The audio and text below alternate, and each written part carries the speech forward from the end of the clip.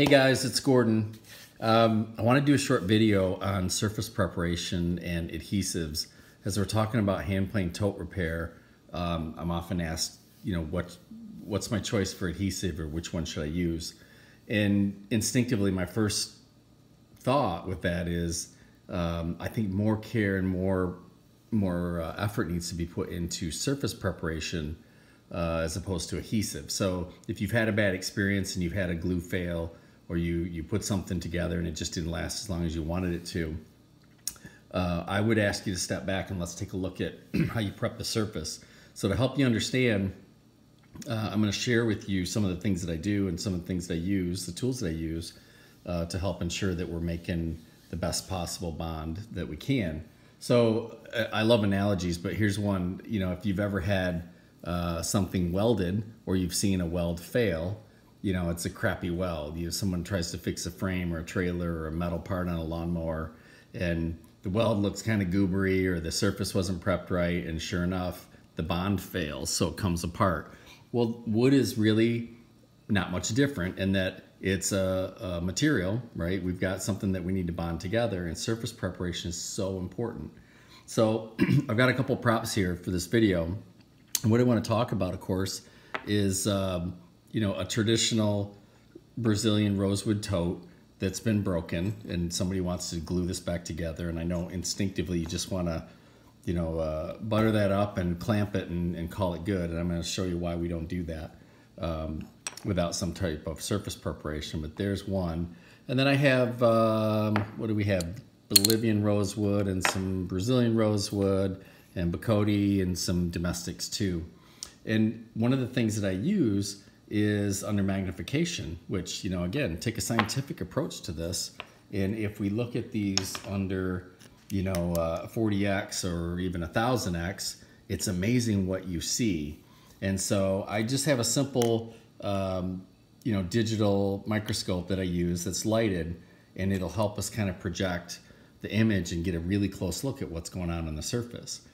So the short story is this: you can't just take 100-year-old Brazilian rosewood tote like this one that's been broken, although it seems clean and that's a really fine line.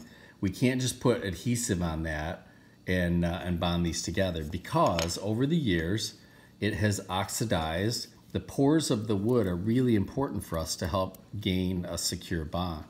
And if we look at this really close, I'm just going to move the camera, and this is going to be the easiest way for me to do this. But I'm going to go right to my computer screen for a second, and let's take a close look at this under magnification. And this is about 500 times. We'll say 500x. So this is Brazilian rosewood. And just to kind of give you an idea, as I pan through this, it's got a almost petrified forest look. There's no pores. There's nothing for me to grab onto with adhesives. And if I move toward the edge of the break, let's get over here, it's almost glossy. So this is going to be oils or sweat or whatever else has found its way onto the surface of the material. And there's a good look there. It's fibrous, but yet there's really nothing to hold on to, and it's almost glossed over. So it's as if it's got a finish on it, and there's a really good shot. So super shiny. In some cases, this could even delaminate when we try and glue it. But that's just a molten lava look of what's been in existence over the years. Now, in comparison, let me show you what a fresh cut Brazilian rosewood looks like.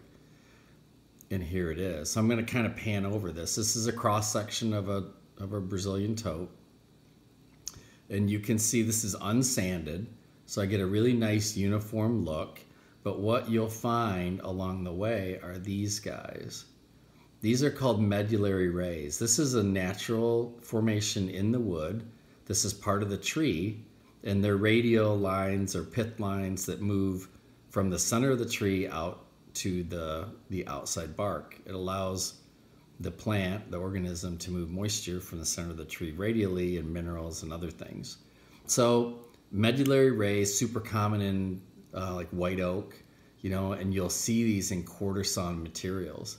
But on a super clean cut like this one where the surface has been prepped, we're using these as anchor points, right? Those are voids in the wood. And again, this is under 500x magnification. We see these open, clean little anchors for us to grab onto with adhesive. So there it is. I went from a 100-year-old crack that's been used to a brand new Brazilian piece of rosewood. And I wanted you to understand the importance of surface prep. One more point is that I'm going to go to this Bolivian for a second. This is a great way to identify species, by the way, if we're taking a scientific approach to it. But you'll see a little bit smaller collection of medullaries, and they're a little tighter together. This is in a Bolivian rosewood. And this has been prepped. And when I say prepped, it's usually saw cut or scraped, right? I don't want to sand anything, because when I sand it, here's what happens. Now I'm going to move from an unsanded Bolivian rosewood to sanded. Okay, and when I get down here into the sanded area, it's a little bit harder to see on this video, but all my little pores are filled up with fibers, right? It's sanded and it's got a paler look, but those are all loose fibers that are now on the surface, and they filled up some of my anchor points. So I like a really clean scraped surface, either saw cut or scraped. Don't want to sand it or polish it, but I just wanted you to understand the difference between this is Bacote, in which, if you've seen this under magnification, it's super recognizable. Looks like a miniature forest fire. This would be the side grain on Bacote. Now this is dusty, right? It's been sitting on my bench, and you can see all these loose fibers. These are things that with a wire brush or a quick cleanup, we can make sure that we don't have any loose debris in there. Any foreign particles are going to just reduce your contact. So it's really about surface prep. Before we get to glues and adhesives, I just wanted you to understand that making sure we have a really good surface to bond to is super important. So I'll throw this one up. I went domestic on you just for a second. What do you think this guy is? I'll give you a clue. It's super blonde. And of course, we're looking for tiger rays, and we're looking for bird's eyes. And if you're not familiar with this one, of course, that is hard maple. So that's what a maple looks like. And what else do I have? I've got a piece of walnut here. Walnut has a very distinct fuzzy look to it. This is scraped, but those medullary rays are open again. Those are things that I'm looking for in terms of a clean, flat surface for proper prep. So what's my point? My point is this: before we get into the right adhesive and understanding what's out there, in terms of glues and putting these things back together, I can't emphasize enough that we can't just grab any surface or any, 100-year-old rosewood tote like this one I have on the screen now. Again, it's got a petrified look. The pores are all closed. It's got debris and other things in it. I just don't want to try and glue anything to that, so we'll have to open him up a little bit. I think that's about it. This is somebody's glue line. Actually, if we can take a look at it. But it's fun. If you ever have a chance to play with, magnification and identify certain species, this is one of the things that I've enjoyed along the way. And it certainly helps in terms of the ability to identify species, the ability to identify impurities, and proper preparation. So there you have it. Again, looking forward to sharing more videos with you as we repair totes. And this is just a quick filler. Look for my next video on the horn repair that we've got going right now. That'll be out soon.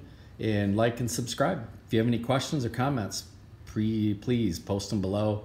It's always a work in progress, and it's always an exercise in sharing knowledge, sharing experience, and fielding questions. So thanks, guys. Talk to you soon.